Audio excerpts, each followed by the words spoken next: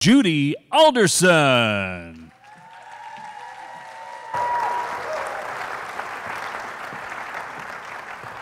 Well, good evening. I am so glad that you could be here tonight.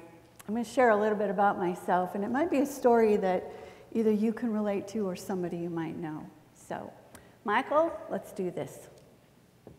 I am an in-betweener, defined as a person or thing between two extremes, two contrasting conditions.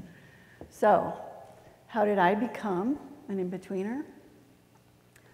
I had a great run in corporate sales, and after years of being recruited and promoted, I achieved my goal of Vice President of Sales.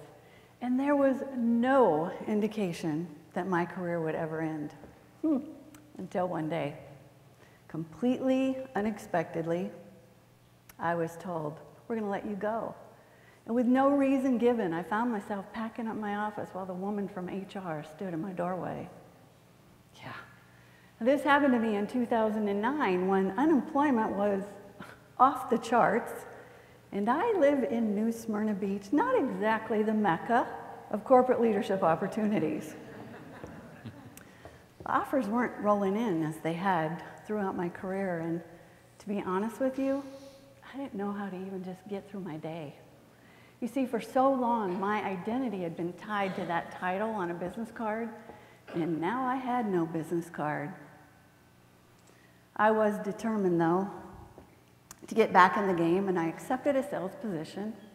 And after a successful sales year, I was being promoted. And once again, I was leading a national sales team. I was back. Oh, fast forward to a Sunday afternoon phone call. And yep, I heard those dreaded words once again. And again, with no warning and no reason given. This time, I found myself in unfamiliar territory. I discovered the in-between. That space between a career and the not yet. I'm not ready to get out of the game, sit back and watch. You see, I like to work, and retirement's just not a word in my vocabulary. So this prompted me to evaluate what I really wanted in my life, and what I discovered were my passions. You know those things that make your heart beat faster? I looked back at my career, and I asked myself, what were the best parts of my jobs? And I realized that for me, selling was about providing solutions, and that leading people is about helping them succeed. So these were abilities that I could apply to other opportunities, ones that might be less demanding, more satisfying, and ones that I controlled, not situations that were decided by somebody else.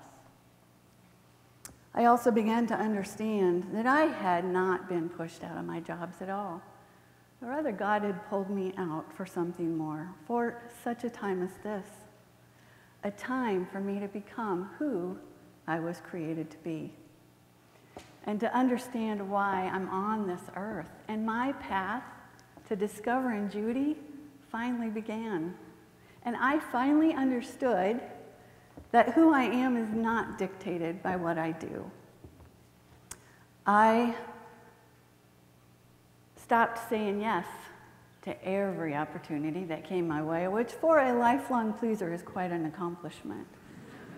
So now I say yes to the ones that are important to me. And you guys, I found this crazy thing called time freedom. You see, time freedom's not about having lots of free time. It's about being able to decide how you spend your time. It's about choosing the pieces of your life and fitting them together in a way that creates the lifestyle I want to live.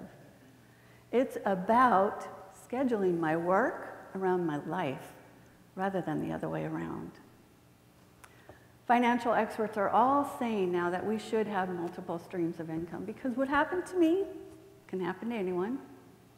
And if I can give you any advice tonight, it's ask yourself where you would be if your income ended suddenly.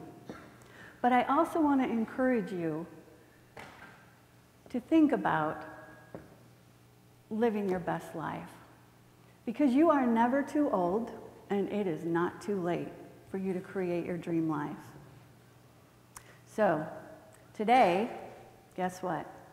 I do have business cards. but they do not represent who I am. These business cards represent businesses that allow me to work when I want to, wherever I want to.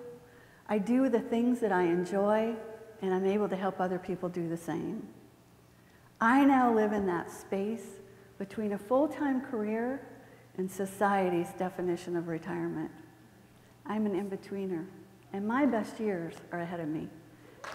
And so are yours. Thanks for listening.